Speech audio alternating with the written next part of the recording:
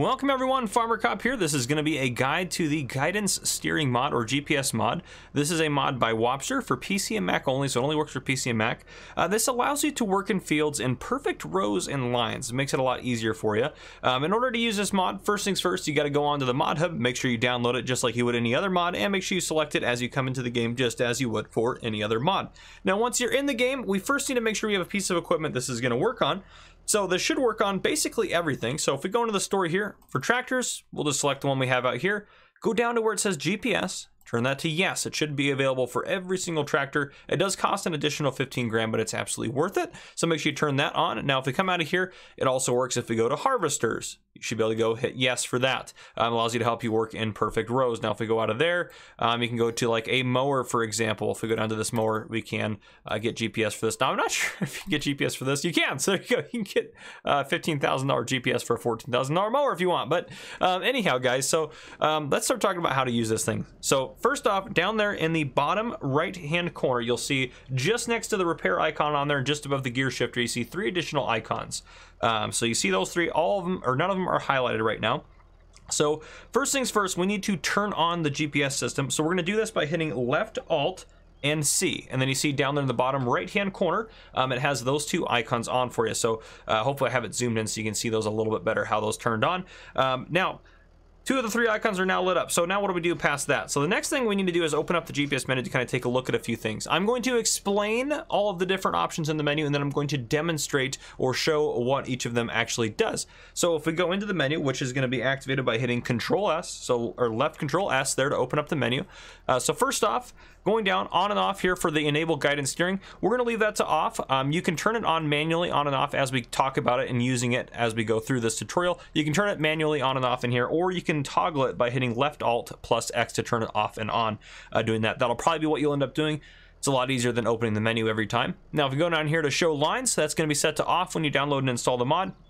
We're going to turn that on. What that's going to do, if we hop out here, start driving forward, it has lines. So the lines now we're gonna be able to see as we set up courses, and you'll all of it will kind of make sense later. Now if you become an expert in this and you don't need it, then you don't need to worry about this. But if we go back into here, line offset, that is how far that line outside is gonna be off the ground. So 0.25 is what it's set to right now, so it's right up against the ground. But if we go to 2.5, which is the highest, it's really up high in our tractor. So we're actually just going to set it, I think, just to like 1 will be fine for us.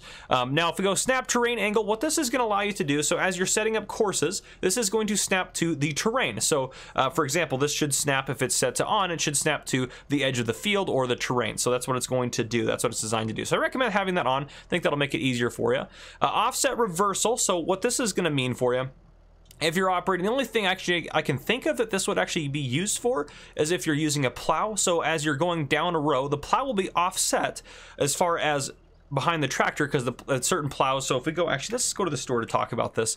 This visual, I'm a visual person, so I think this will help you guys out as well. If we go to plows, your typical plow is kind of this style here, hooks up to the tractor here, and it's offset to the left. It can rotate, so it can go back to the right, and so that switches depending on what way you're going up and down the field. You're supposed to switch at each end. If you're doing it correctly, you don't have to do that, but that's how it's supposed to be used. So if you have that, if we go back into our GPS menu, if you have that set to on, that means that every time you turn around and rotate the plow, it's going to switch the offset to the correct side for you automatically, so you don't have to reset the offset every time. Now you can also do this manually by hitting invert offset, so you can see it switches our offset one way or the other, so you can do that manually if you want to do that. So, but we're gonna leave that all off for now because we're just using a standard setup. Now, headland mode, you can have this set to off or stop. I'm going to leave it to off for now, but if it is set at stop, what it will do is as soon as you get close to the edge of the field, it will automatically stop the tractor for you if you have it set on like cruise control, for example. So it would get close to, by the headland, I mean the edge of the field. If it gets close to the edge of the field, and you can set the distance to, and I don't know what units these are in necessarily, but you can kind of experiment with that to see how close or how far away from the headland you want to be off as far as that goes. Now, let's go over here and talk about our width a little bit. So the easiest way to set this up, what we need to have right here is the correct width for whatever implement we're using. So in this case, we're using the cedar. So we're going to just hit auto width, and it will automatically set it to the appropriate width. Now you can adjust it up and down manually doing this. You can revert it down to 0 by hitting this button here.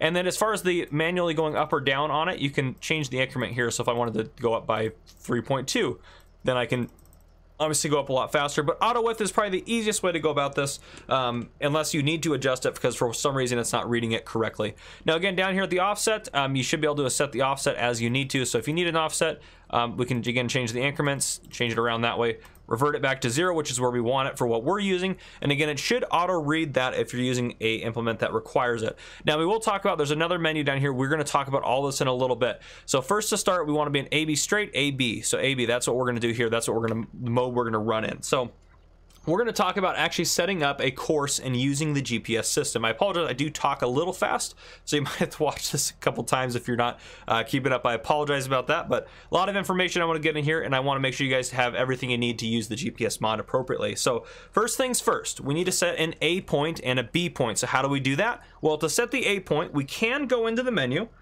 and we can go over to here, and we can set it manually by hitting set A, but I'm not going to do that. Out here, if you look under my tractor, what I'm going to do is hit, look down at my sheet here, left E, or left alt E twice. So left alt E, and now I have an A point there. Now what I'm going to do is I'm going to drive forward till a line shows up. Any point where a line shows up after that, you should be able to do it. Then I'm going to hit left alt E again. Oh, at least 15 meters. There we go. We need to have at least 15 meters, so go a little bit further. There we go. Left alt B again, or left alt E again, and it will get me my actual course setup. So now that we've done that, we have a white line in the middle, blue lines on the outside. The blue lines on the outside are where the width is set for your piece of equipment. So if I go back into our menu here, and I wanted to, let's say, just make this crazy wide for some dumb reason, I can get out of here. You can see the blue lines are outside there, so it thinks that the implement is that wide. And again, if I go back into that menu, auto width, it resets it back down to where it needs to be, so we're going to leave it. Now, after we have this set up, all we have to do is basically drive the course with the GPS on. So how do we turn the GPS on? Well, we talked about it. You can either go into here, go up to the top, and you can manually toggle it on or off in here, or you coming out here can turn it on by hitting left alt and X, and you'll see the line go green when it's on. Now, if you turn, it will turn it off. So you see we turned it off. So we're going to hit left alt X to turn it on. I'm going to manually lower and turn on my seater, and I'm just going to hit the gas pedal, drive forward. You see it move me over there. I'm not steering at all. It is taking me right down the row I need to go down.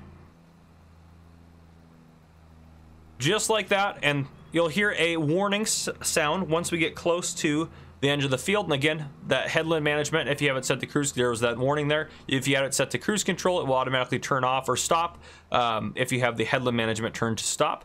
So now that we're here, we're going to go ahead and just get down to the end.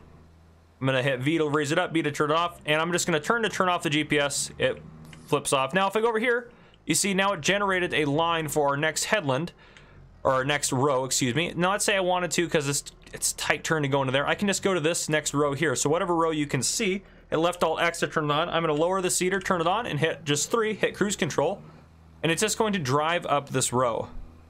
Just like that. So that's all there is to it, really, to set up that A-B method function there. So the next thing we need to talk about is the A-B, or the A+ method, which we'll talk about here. So if we go back into the GPS screen here, go over to this section, we go to A+ heading. So what this allows you to do, again, A-B straight, still just leave that alone. You can't do anything with that. A+ heading, what this allows you to do is run a course off of a single point. So what we're going to do is we're just going to set it from in here. We'll hit set A, and then it's going to have this desired cardinal degrees. So I'm going to say I want a I don't know, a 45 degree angle, sure, something crazy like that. Hit set. If I come out of here, it now has a 45 degree angle set off of where we're at. So if I hit left alt X to turn us on, hit 3, just turn cruise control on, it's now going to set us off to that. So it's going to set us up this way and start heading that way. And then again, it will have more rows as I turn. So if I took cruise control off, I'm taking over now. Get up to the edge. Now if I turn, I wanted to flip here. Again, I now can just do another 45, hit left alt X, turn it back on, 3, cruise control's on now, and we're just running up there doing perfect rows. So that's kind of the benefit of using this, is you can do perfect rows like that. Now there is a couple other functions here that I want to talk about as well. If we go back into this menu here, this is one right here that's kind of interesting. It will turn you 90 degrees. So if I hit cruise control to turn this on, if I go back into the menu and hit that, it will turn me 90 degrees. If I hit it again, it will turn me 90 degrees. It's kind of off the rails now. We've kind of gone off the field here. And it seems to be unpredictable as far as which way it's going to go, but if you're on a field, it should be able to read that a little bit better than my kind of chaotic 90 degree turns there. But it should just turn you 90 degrees and set you up that way. So, and as you can see, our course is still there. Now, let's say for whatever reason we really enjoyed the course we created. Well, I can name it. So let's say I wanted to name this as course 1. Now, if I'm in multiplayer, I can make sure it's only saved to my farm, so I can turn that on to have it saved to my farm, or off if it doesn't matter. And then right over here, I'm gonna hit plus, and it's gonna create that course. I also can click on that course to load it in, and I can edit it. If I wanted to edit it, I can do that, so I can load it in, rename it in here, and if I wanted to delete it, I can delete it as well by hitting that button. So that is everything as far as the GPS goes. That's everything you need to know, is all that. So hopefully this video was useful for you guys. Hopefully you found it informative in some way. Hopefully it'll help you use the GPS mod. But anyhow, guys, if you enjoyed, drop a like down below. If you haven't already, hit that subscribe button up on the screen to join the Farmer Cop channel, and turn on your notification bell so you don't miss any future videos I may post. This has been Farmer Cop. Thank you guys for coming and watching.